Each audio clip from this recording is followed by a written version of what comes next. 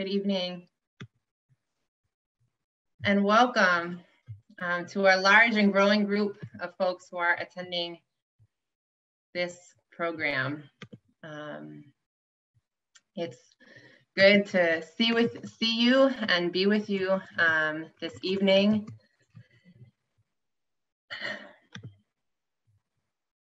My name is Sofia Wolman, and I am representing our organizing group at this program, Remembrance and Hope, the journey from Hiroshima to the Treaty on the Prohibition of Nuclear Weapons. Thank you for joining us in this virtual space. This program has been a labor of love by a number of community members who are active and engaged in and committed to the work of Mass Peace Action's Nuclear Disarmament Working Group, specifically the subcommittee focused on building the power of the Treaty on the Prohibition of Nuclear Weapons, or the TPNW, or the Ban Treaty. It has been wonderful to work with these people, and also our technical support by the Mass Peace Action staff. We really appreciate this effort. Just for housekeeping, we'll be keeping people on mute to ensure good sound quality, but there will be time for discussion in breakout groups. Please do make good use of the chat. We will especially encourage people to use the chat to share action items towards the end of the program. Our work as a subcommittee is at once focused on US-based and US-centered actions to move our own society and government towards disarmament. And we're also focused on working in solidarity with our international partners who are at work in their own contexts. Our newly formed subcommittee has coalesced entirely in virtual space over the last 8 months.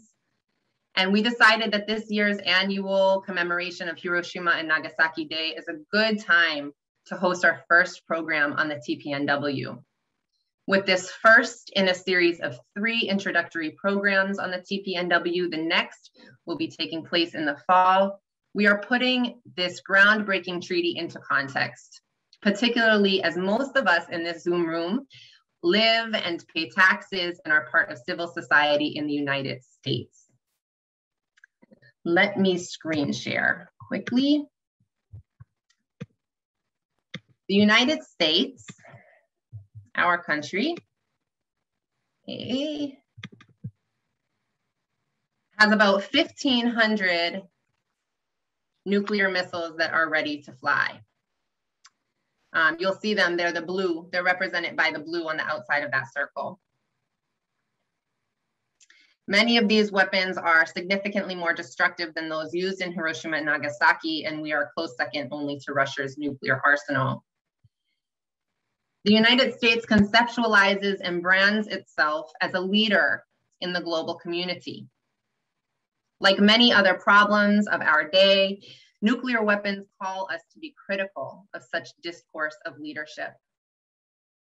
The United States is leading the world in many ways down an extremely dangerous and destructive path, as our country has normalized and perpetuated a global system that is fundamentally premised on the capacity to inflict unimaginable harm and violence, at times explaining this as maintaining a balance of power.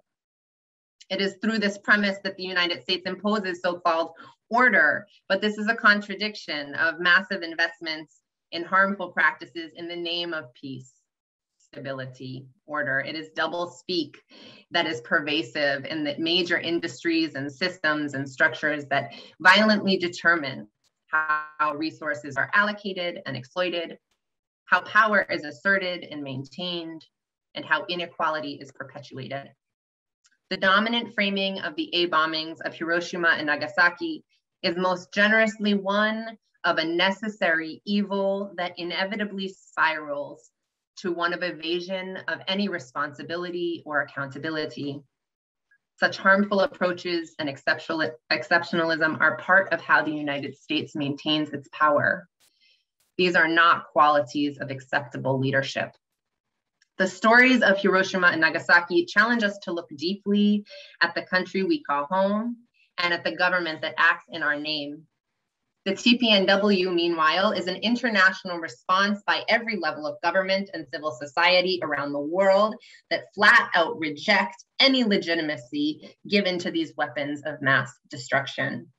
The ban treaty is an assertion of a different kind of leadership that does not hedge responsibility for disarmament or use nuclear weapons to impose political and economic interests. Indeed, the ban treaty is an extension of the anti-nuclear movement that emerged from Japan following dozens of United States nuclear tests in the Pacific Ocean that contaminated tons and tons of fish in the 1960s. The ban treaty is a rejection of both nuclear weapons technology as well as a framework of domination that causes harm across the board. We turn to our agenda for the evening. We have heard this beautiful music chosen by a member of our group, Polly Allen, as we come into this space, and we'll turn shortly to a poem and dance piece by Don Kramer, who I see is a participant this evening. We'll then hear from Jerry Ross in remembering Hiroshima and Nagasaki. We will participate in singing and reciting the Hiroshima song that is shared around the world.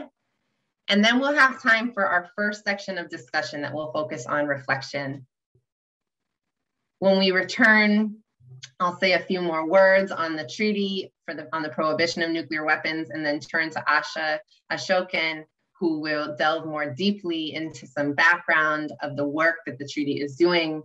And then we'll return to those same breakout groups to focus more on action. Both of those groups will be 15 minutes long. And then we will come back. I'll say just a couple more words, and Sarah will introduce us, perhaps likely reintroduce us to the song Imagine, which I have neglected to attribute to John Lennon, but of course, that is who wrote and performs the song. So I again welcome you. I welcome you to utilize the chat, and let's turn now to Don Kramer's piece, 1945.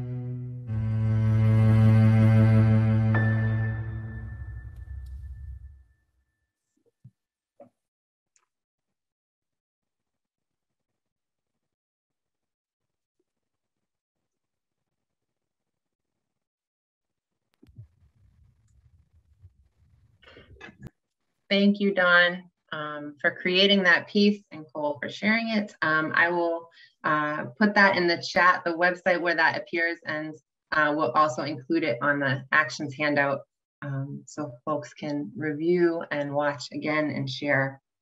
I'm now happy to introduce Jerry Ross of Massachusetts Peace Action, who will guide us through remembering Hiroshima and Nagasaki. Good evening. And thank you, Sofia, for sharing that. It was very powerful. So let us begin with a few facts. Scientific research in the early years of the 20th century led to a much deeper understanding of nature and the vastly more powerful forces inside atoms, nuclear forces, than the chemical processes we had understood before then. In 1938, two German scientists raised the possibility a bomb of almost unimaginable power, an atomic bomb, could be created by splitting the atom. When World War II broke out, scientists in the United States and Great Britain were worried that Germany might figure out how to build such a bomb and urged their governments to try to build a bomb before Nazi Germany could do so. Fortunately, the war with Germany ended before such a bomb could be built, but the Allies' effort to build the bomb, called the Manhattan Project, continued and was successful, and the United States decided to use the bomb in its war with Japan. On August 6th, the first atomic bomb was dropped on the city of Hiroshima. The film you're about to see was withheld from the American public for 22 years. This is what happened. Cole, run the film, please.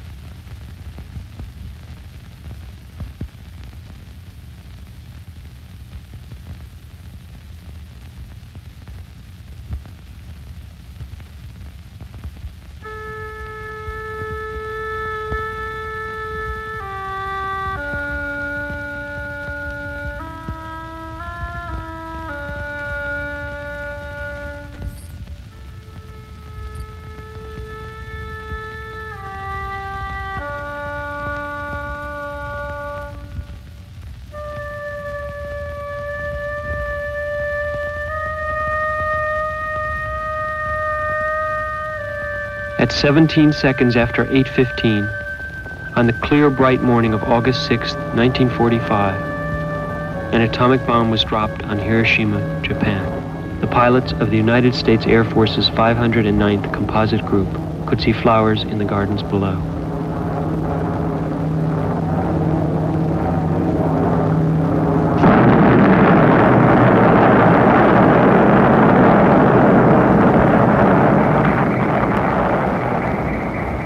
The bomb weighed 9,000 pounds and was as powerful as 12,500 tons of TNT. The bomb exploded within 100 feet of the target. The fireball was 18,000 feet across. The temperature at the center of the fireball was as hot as the surface of the sun. Near the center, people became nothing. Near the center, there was no sound. The light from the bomb flashed whiter than any white, like a sheet of traveling sun. Eyes turned up to the bomb melted. Within 9 seconds, 100,000 people were killed or doomed, and 100,000 more injured. Within 9 seconds, the city caught fire. Asphalt and steel burned like paper. Then the day grew black with smoke and dust. Over the city rose a cloud of smoke 40,000 feet high. 2 hours later, drops of black rain, the size of marbles, began to fall. Remember, I remember. A big light comes, very strong light. I never see so strong. I do not know what is happening. My friend, she and I are always together, but I could not find her. So dark it gets, so red like a fire. All is smoking dark red. I cannot see anyone. Many people run. I just follow. Pretty soon like fog. Red fog, then gray. And people down all around me. Many people look so awful. Skin come off. Just awful. Makes me so scared, so afraid. I never knew such hurt on people. Not human. I think if I'm in hell, it is like this. No faces, no eyes, red and burned all things, like women's hair, dusty and smoking with burning. Many people go into the river. I watch them. Many people are drinking water, but they fall in and die, and they float away. Voices cry, calling names. I cannot hear because so many voices cry or calling names. So many voices.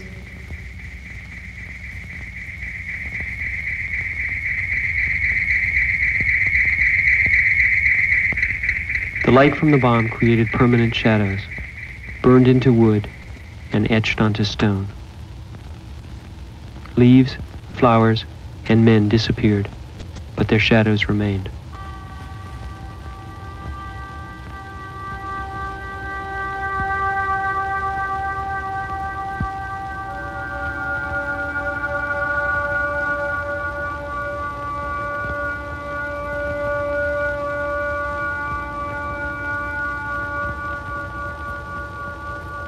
In Hiroshima on that day there was no panic, only ghastly stillness, the quiet of death. People moved slowly along the roads, like ghosts of dust and ash, and fell dead as they walked.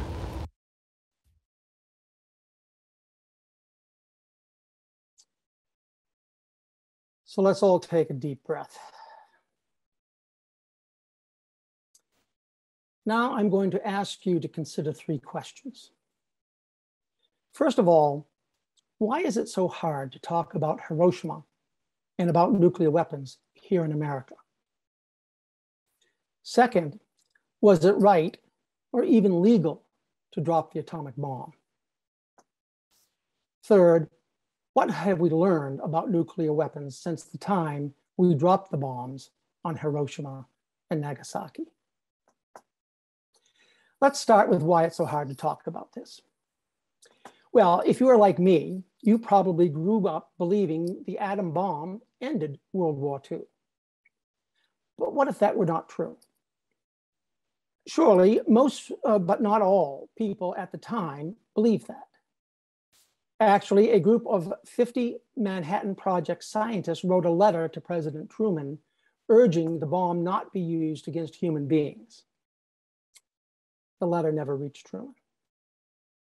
Top US military leaders, including Generals Eisenhower and MacArthur, all later said dropping the bomb was entirely unnecessary. Historians today know that Japan was militarily defeated long before the atom bomb was dropped, and that it was the Soviet Union's entry into the war on the morning of August 8th that precipitated Japan's final decision to surrender.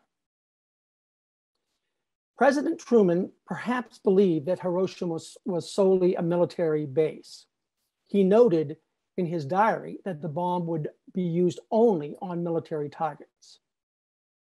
But once the reports on Hiroshima came in, Truman realized the incredible power of the bomb and the human toll it exacted. And after Nagasaki, Truman specifically halted the use of the bomb without his express approval, saying it shouldn't be used, quote, to kill a bunch of kids, unquote. Those were his words. The narrative that the atomic bomb ended the war and saved American lives was promulgated almost immediately thereafter. And news of the human carnage it actually caused was withheld from the world for many months. Nearly a year later, John Hersey managed to get into Japan to write an article for the New Yorker entitled Hiroshima. It turned into a book, and the American public were outraged and appalled.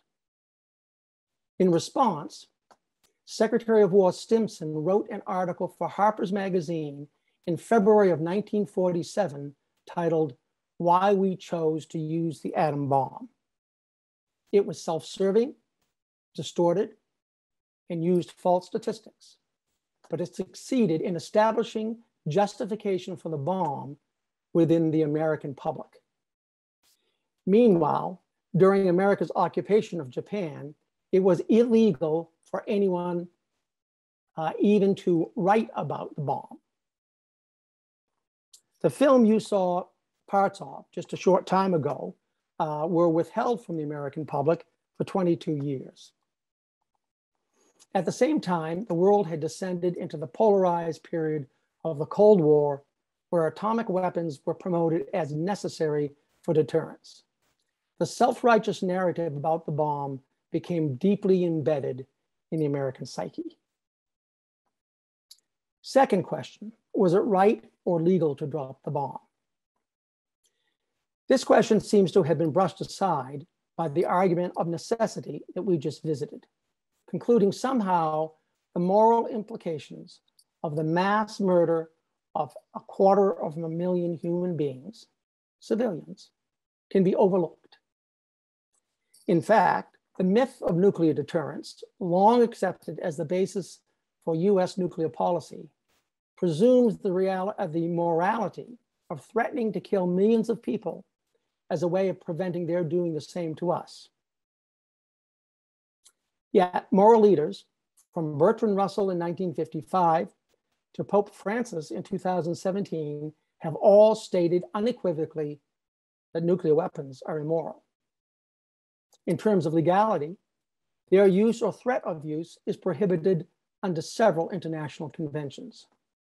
And now, the UN Treaty on the Prohibition of Nuclear Weapons, first approved by 122 countries in 2017, outlaws these weapons permanently for the countries that sign and ratify it. We'll revisit this in depth later in the program.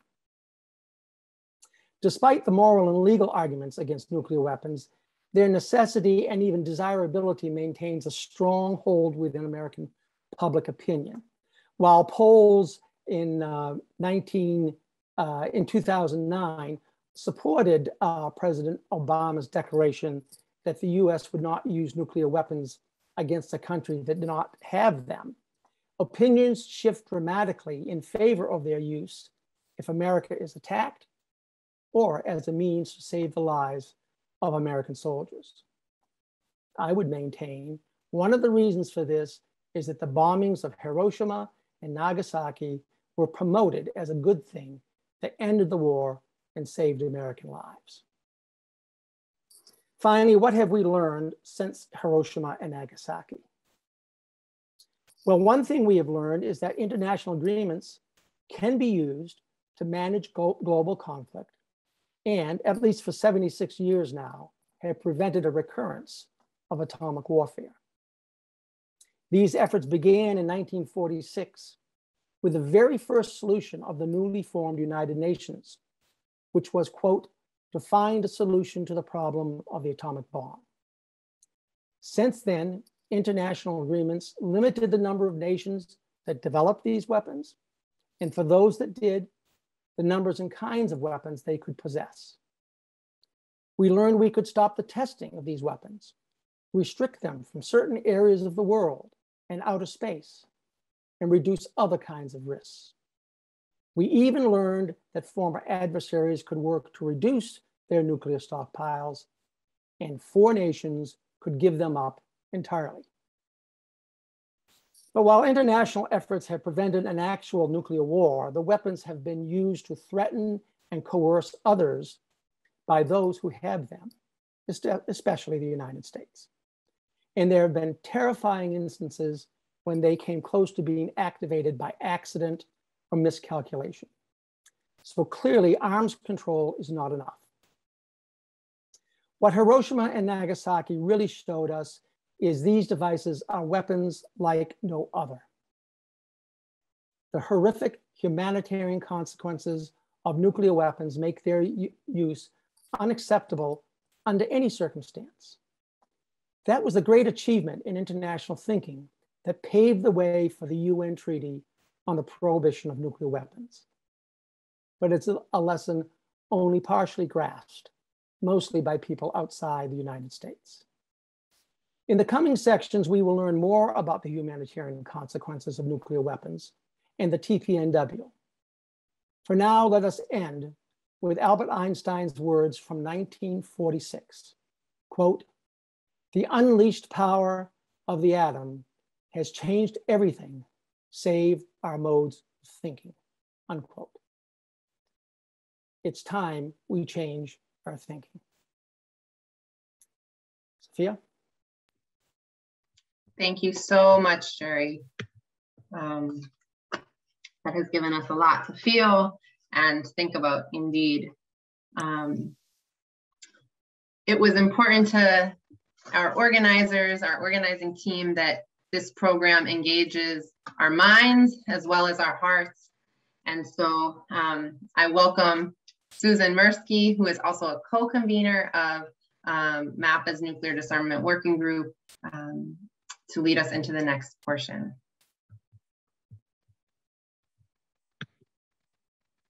Never again shall we allow another atom bomb to fall. This is the title of a song that most Japanese people know. So I want to sing it to you. I'll sing it to you in Japanese, and then I'd like us all to say the English together. So wherever you are, whoever you're with, let's all say the English together, and then perhaps I'll sing the Japanese again. Furu asto no machi akare, miyori no hona umesi, yaketsuchi ni. Ima wasiroi hana saku, yurusu majigen baku, meitabirusu majigen baku, wara no machi mi. And together, in the place where our old home village was destroyed, we buried the charred bones. Now the white flowers are blooming there.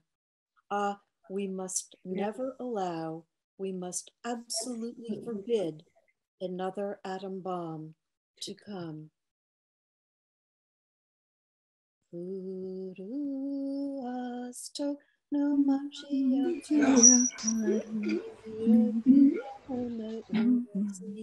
yaketsuchi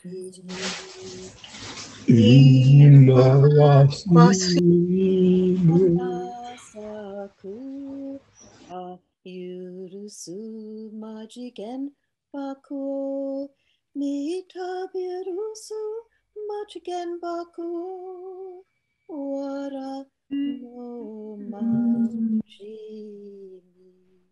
mi. Thank you.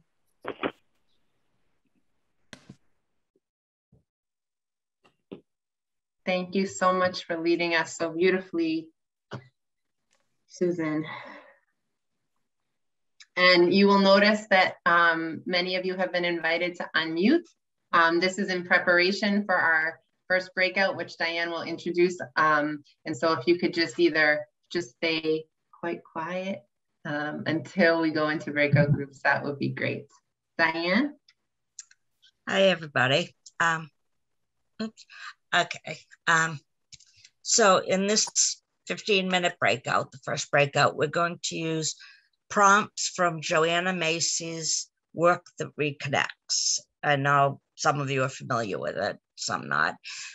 Joanna has a PhD in religious studies and is a scholar of Buddhism, systems theory, and deep ecology. Work That Reconnects was developed in the late 70s when concerns around nuclear weapons and nuclear power were growing. Instead of reinventing the wheel, I'm just going to quote her definition of this work. The work that reconnects helps people discover and experience their innate connections with each other and the self-healing powers of the web of life, transforming despair and overwhelm into inspired collaborative action. We're doing a super abbreviated practice tonight.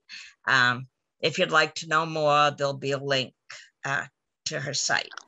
So each person will have about 2 minutes. Facilitators are going to time. So you'll give brief responses to 3 of the 4 steps in the work. We're not rigid at all, so if you feel led to reflect differently, please feel free. And facilitators will facilitate however they want. This is a very simple description of the steps, which is appropriate since the time's brief. So we're going to begin with gratitude. And gratitude grounds us in what is already present in our lives. It helps us be more fully present and open space for the next step. What are you grateful for? It can be anything from being here tonight to feeling the breeze as we walk. The second is honoring our pain for the world. What pain in the world am I honoring today? This can be something from your personal life that's causing you pain, or the larger world issues such as the threat of nuclear war. Honoring pain is meant to experience it, face it, and then allowing yourself to release it so that it can't consume you. Obviously, we're not going to do all of that. So I invite you all just to name what pain you're honoring today. The third is seeing with new eyes. What is something that you heard or thought or felt tonight? Did you see anything differently? Did you come to understand anything in a new way? And the 4th step will be the focus of the second breakout, which is going forth, taking action.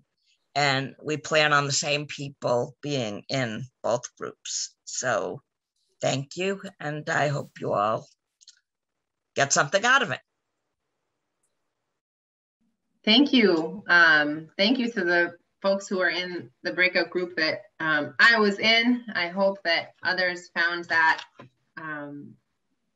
a connective time, a reconnecting time. I know we had folks from across this continent, and so it's just powerful to be together. We turn now to the TPNW portion of this focused program. And the ban treaty serves as an outright rejection of these weapons of mass destruction, asserting at the UN level their immorality and illegality, much like the bans on biological and chemical weapons. The TPNW was adopted at the UN in 2017, following 3 major high-level conferences on the humanitarian consequences and impacts of nuclear weapons. These were held in Oslo, Norway, in Nayarit, Mexico, and in Vienna, Austria.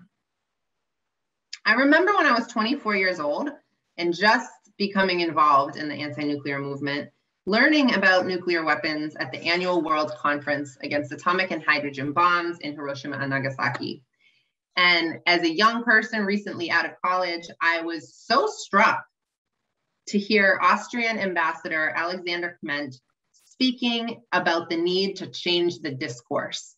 I had never heard politicians or government people talking about discourse. I'd heard that in political theory classes, but he was talking about the need to change the discourse around nuclear weapons. We must not accept any framing of weapons of mass destruction as strategically important or legitimate. Instead, the discourse must not be about strategy, but about humanitarian consequences of their impact and their use. It is simply too dangerous, practically and ethically, to justify such horrific technologies through legitimizing a discourse around their strategic value. The conclusion of these 3 high-level conferences was the ban treaty. Now, the US government did not participate in meaningful ways in those conferences, and it has not adopted the TPNW. However, the ban and the elimination of nuclear weapons has the power to fundamentally change the ways that the US and indeed the other nuclear weapons states conduct themselves and impose their political and economic interests around the world. The ways that they do this presently are extremely harmful to billions of people, to our planet, and to human beings' hopes and dreams and love and dignity. This is part of what is so powerful about the TPNW.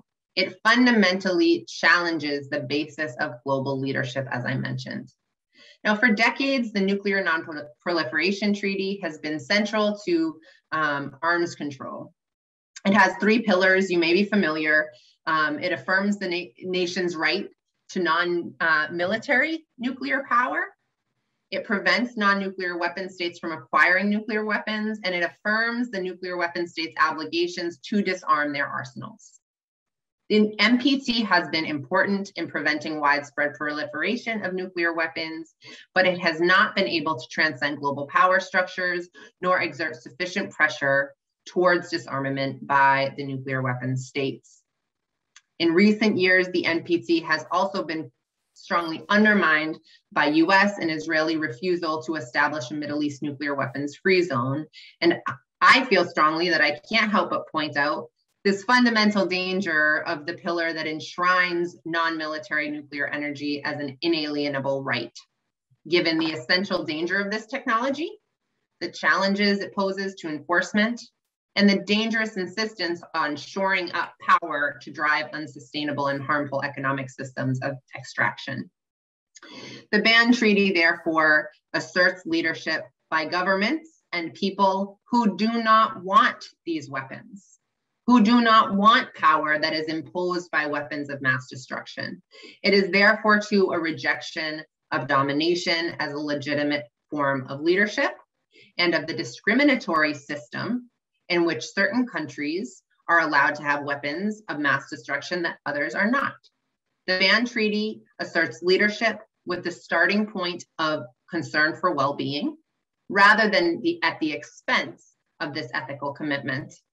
And it holds the power and the potential to truly challenge systems of oppressive and violent power at work in the world.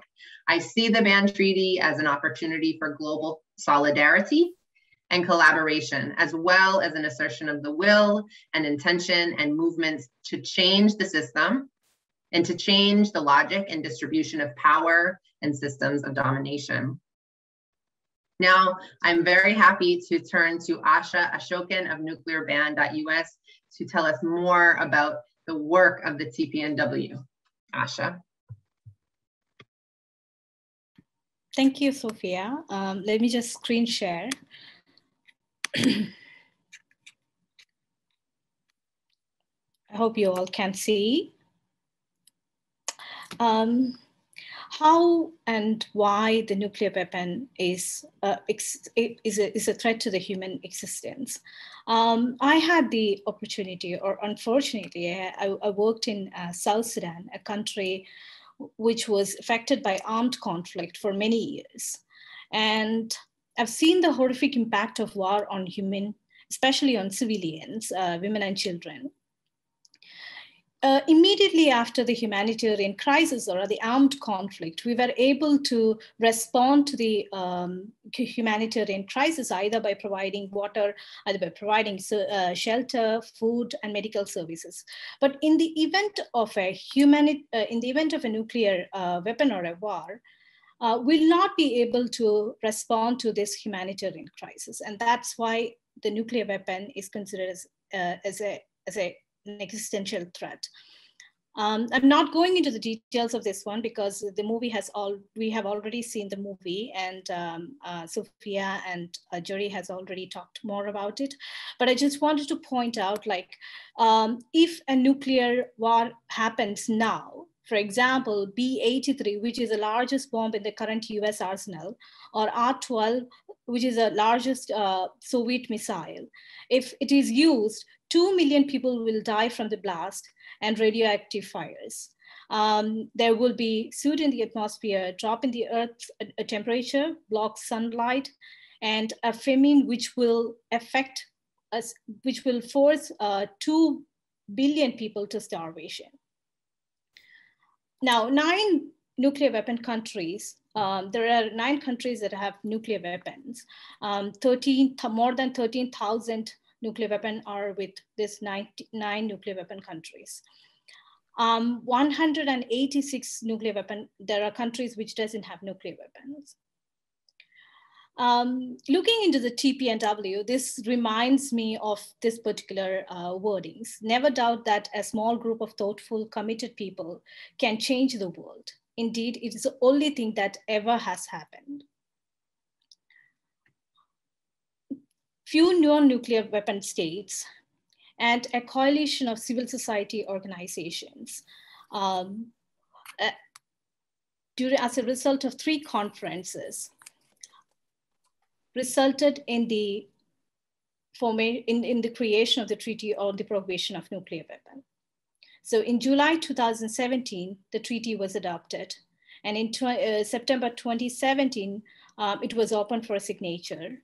And in January 2021, it came into force.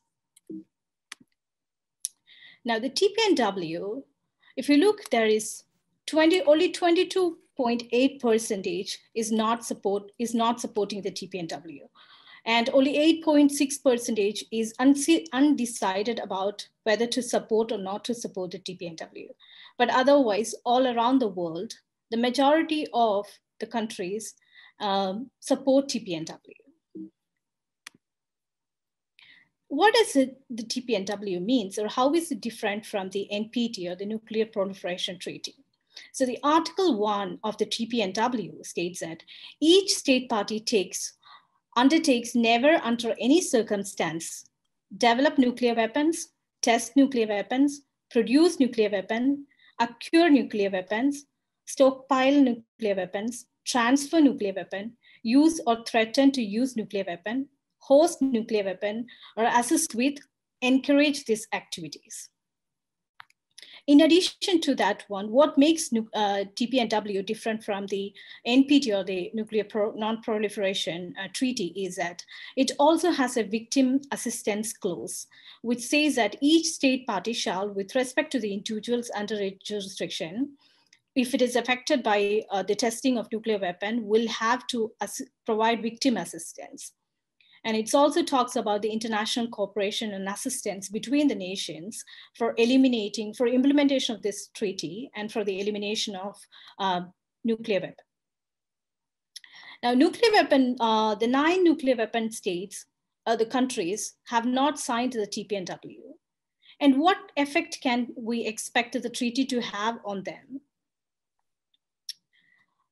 For example, if another country is signing or ratifying the TPNW, then if US have many of its stockpiles stationed outside of the US, which means that the states with another nation's nuclear weapon stationed on their territory must remove them, which means that if it is in another country, for example, in US, nuclear weapon is in another country, in Canada, and Canada signs the treaty, that means these weapons will have to be removed from Canada. While any treaty is technically only binding on the states that join it, the TPNW establishes a new international legal standard against which all nuclear policies will now be judged. And in addition to that one, many of the companies are divesting from nuclear weapon. For example, a growing number of banks, pension funds, and insurance companies around the world are now divesting from companies that build nuclear weapon. This includes the Norwegian Pension Fund, Belgium's largest bank, KBC, Resens Holdings, and many other companies and pension funds are being, divesting from the nuclear weapon.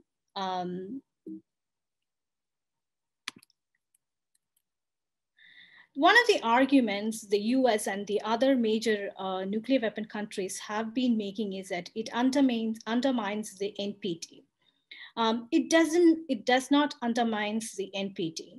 If you look into the Article 6 of the NPT, or the Nuclear Proliferation Treaty, before going into that one, the NPT is only for states without, NPT is preventing the proliferation of nuclear weapons, which means states without nuclear weapons will not acquire them, and states with nuclear weapons will pursue disarmament, and all states can access nuclear technology for peaceful purpose under safeguards. As I said earlier, one of the arguments the nuclear weapon countries have been making is that it undermines the NPT. But if you look into the Article 6 and the preamble of the Non-Proliferation Treaty, it clearly says that there will be a complete disarmament and there's a strict and effective international control. So it is not in competition with the NPT, but it is in tune with the NPT. But it includes the other nuclear weapon countries that have nuclear weapon, which is not a party to the NPT.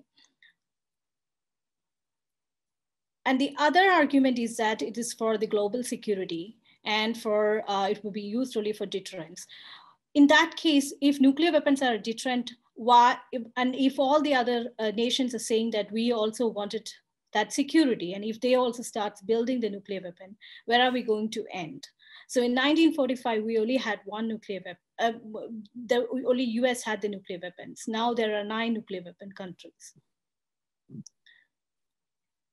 Looking into the nuclear weapon, the argument, even though the nuclear weapon countries have been making the argument that it's for deterrence, but hiddenly it is a business. It is a huge business where a lot of money is being spent on the nuclear weapon. For example, last year in 2020, when we were all going through the pandemic, the 9 nuclear weapon countries invested $72.6 billion for nuclear weapon. And if you look into the cycle, how it was going, how much money is being used for lobbying, how much money is spent on, how much money is given to the think tanks, that's all very clear. So 72 billion has been spent on nuclear weapons last year in 2020. And the United States spent 37.4 billion. And all the other, the information related to the other countries is also here. And now the US is now planning to spend 1.7 trillion over the next 30 years on new nuclear weapon developments alone. That is in addition to 900 billion for the ongoing cost of the weapons for 30 years.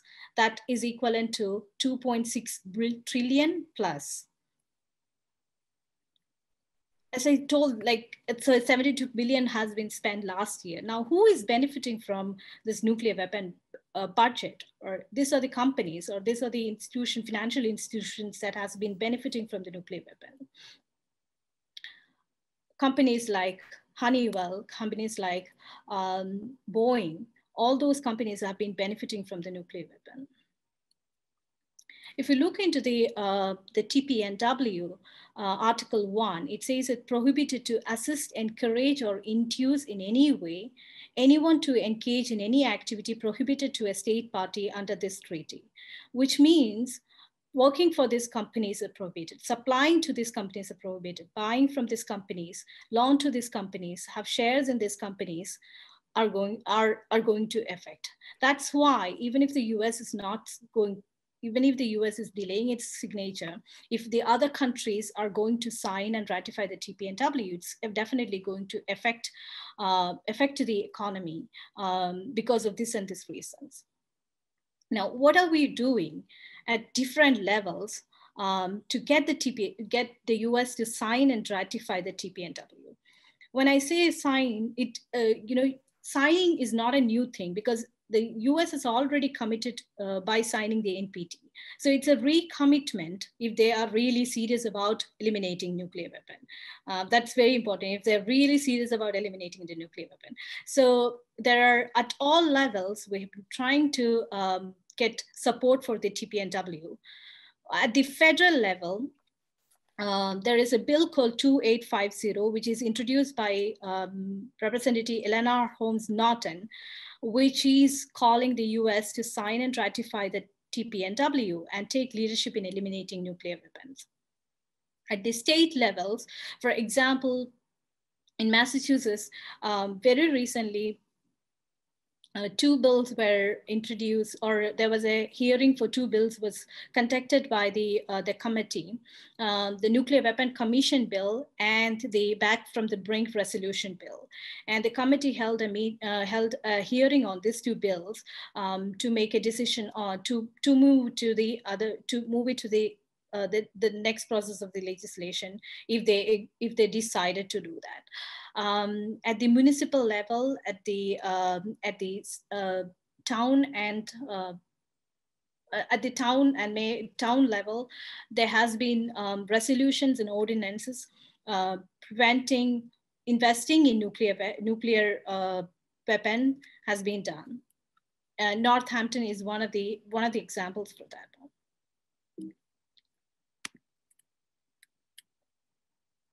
So what can you do to build support for the TPNW?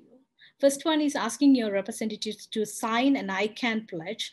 I will send you all these details, which is in our website.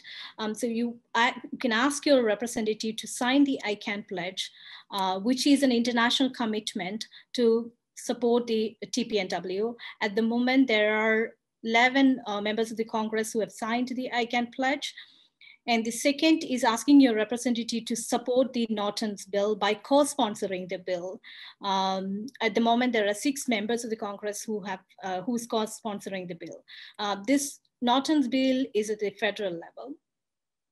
And at the state level, I'm just giving you the Massachusetts one, but in other states there are initiatives. But in the Massachusetts level, there are 2 important bills, which is Senate Bill 1555 and Senate Bill 1556, which you can ask your member representative to co-sponsor these bills. In addition to that one, we are also submitting a letter to the committee endorsing, the organizations can endorse this letter, whereby we are asking the committee to take this 2 bills seriously and move it to the next process of the legislation. And divesting from nuclear weapon, that anybody can do, individuals, institutions can do that by making sure that you are socially investing in a socially responsible way, because there are many banks which is investing in nuclear weapons. I didn't know that Bank of America is investing in nuclear weapon. There has been reports related to that one. And citizens are speaking up, and cities are calling on their governments to support and join the treaty. Now, as a global citizen, what action can you do to eliminate existential threat of nuclear weapon and nuclear war? And these will be discussed in detail in the next breakout session. I don't know whether we still have time for one video. Sofia, do you think we still have time for one more? Not really. Okay. It's just 2 minutes. Just play it, just do it. Okay. I'm Congresswoman Rashida Tlaib. Thank you all so much, especially the International Campaign to Abolish Nuclear Weapons, ICANN, and their nuclear ban US for inviting me. It is my honor to be with all of you and speak in support of the ICANN pledge and the Treaty on the Prohibition of Nuclear Weapons. As a mother of 2, I dream of a world where my boys can lead lives free from the threat and fear of nuclear war. Nuclear weapons are simply too dangerous for any nation to possess and could be devastating for our planet. And we saw that in Hiroshima and Nagasaki. It's truly a testament to the fact that we have to move with a sense of urgency. In addition to the threat they pose to humanity, the development, production, and maintenance of nuclear weapons is extremely expensive and unnecessary, especially when there are so many people in need across the globe. Over the next decade, estimates say that we will nearly spend in the United States $500 billion on nuclear weapons. That's $500 billion that could be invested in providing healthcare, clean water, quality education to every single neighbor across our country. The consequences of our nation's obsession with military power and spending are on full display in districts like mine, where we have water that's undrinkable and unaffordable, crumbling schools, and a broken healthcare system. I can go on and on. That is why I call for divesting from war and violence and instead investing in healthcare, our environment, our communities, and our people. I am proud to support ICANN Pledge and the Treaty for the Prohibition of Nuclear Weapons and urge my colleagues to please do the same. Thank you again for the invitation, and thank you so much for your courageous work. I really appreciate it, and please know that you always have a partner in the United States Congress with me. Thank you. Thank you so much, Asha. So we are moving right along. I want to harp on your presentation, but will not. So Kathy, could you introduce the next breakout? It will be a few minutes shorter to try and keep as close to time as possible. And I will be putting a link in the chat right now. So everybody please open it while Kathy is speaking to prepare for the breakout. Kathy? Okay, in your second breakout groups, you can participate in one of two activities or both. Specifically, you can continue your engaged discussion from breakout one, trying to include ideas about actions you can take going forward from tonight, or you can review the action handout for a minute or so, maybe, and then share with the group for about a minute what actions you would like to take from the taking action suggestions on that handout, which Sofia is posting. Hello and welcome back. And thank you again for participating in these breakouts. I know they can be exciting for some and overwhelming for others. So thank you, and we hope that they were rich time for sharing. Before we close, I do invite anyone who has actions to share, put them in the chat. We will do our best to put those up on the actions handout, and we'll be following up with an email to all the participants in the next day or two. We hope that this supports your engagement in whatever way you feel led moving forward. Please do include links and titles. We encourage you to attend more of the programs. There are so many for Hiroshima and Nagasaki Week, even just here in Massachusetts, although I know that folks are coming from all over the continent and the world. And so Mass Peace Action's website is listed on that actions handout. Cole, please do put it in the chat if you're able to, if folks want to see other ways to attend. Please stay tuned for the next two parts of this introductory sort of series on the TPNW that we're putting on. And if you want to be involved in our work and organizing group, please do follow up on that follow-up email. Thank you again for all of the organizers, for the support, for the contributions, and for your participation. Please do stay safe. Please do stay connected as possible. And now turning to Sarah as we close out the program. Thank you, and peace.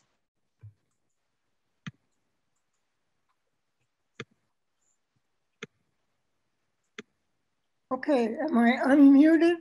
Yes, ma'am. Okay. Because we talked about music when we were doing some of the organizing for this event, and it seemed so important to have music. And I said, well, of course, we have to sing Imagine, which is the greatest hymn in many ways to our whole movement. And I've been working with the words of that song since I started in the 50 years ago working on nuclear disarmament, and then getting as many women as possible involved in being anti-nuclear people.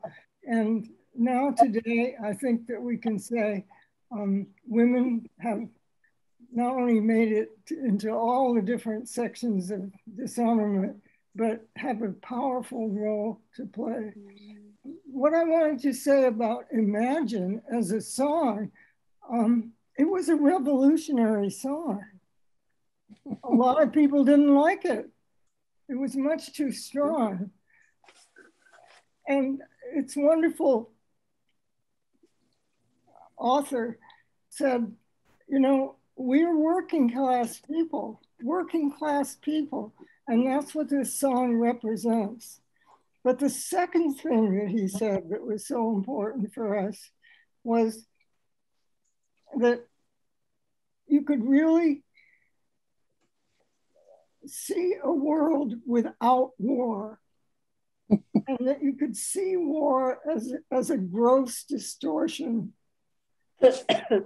Nothing to kill or die for. Don't ever forget those words. So we're going to sing this song or hear it sung, and nothing to live or die for, nothing to kill or die for. That's why it was so revolutionary. It challenges everything that we're taught to believe as we grow up. And I think the work that you're all doing today and describing is something that would make him extremely proud that he wrote that song, and that he actually was in the process of making his wife the half owner of the song, because Yoko Ono had done so much to make that song come to life. And so he was working for women as well as the world. And so let's hear the song. I don't really need to say anything, but okay.